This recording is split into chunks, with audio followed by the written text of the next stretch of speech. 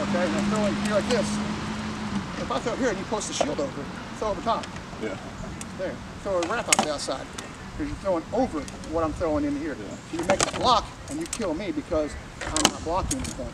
He's letting the shield trail around a lot, so he's coming in bang, bang. That's part of picking up the next phase, is picking up those, letting him throw when you feel the contact, when you blast it back at him. Like one of my favorite things is to show the face against the righty, let them throw the back cut at my face, cut in here, and right back to there. It takes very little energy for me, and I can drag race you back to your face, usually faster than you can, because a lot of folks don't practice getting the sword back. Yeah. All right, when you do pel work, put your sword out like this, I'm going to hit it. You okay with that? Get it back. Get it back.